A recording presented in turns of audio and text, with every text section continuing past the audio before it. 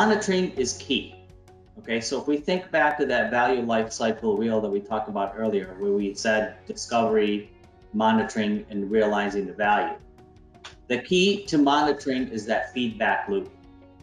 When you've put together your plan and you've validated your plan for your transformation, you went to the CFO and you got budget and approval for your project, you've selected the platform that you want to utilize. Now you need to monitor and ensure that all the areas that you've identified as right for transformation, as you go through the deployment, that the change is happening.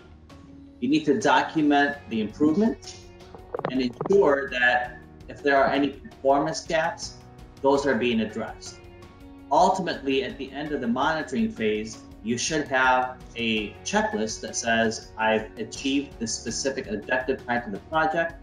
I've made improvements in this area as I deployed the platform, and identify the next steps in the next phase of your transformation. That's important, is that feedback loop, is that it's continuous. It doesn't stop. You're consistently evaluating and consistently improving different areas of your transformation until you get to the objective of becoming a strategic business partner in the organization.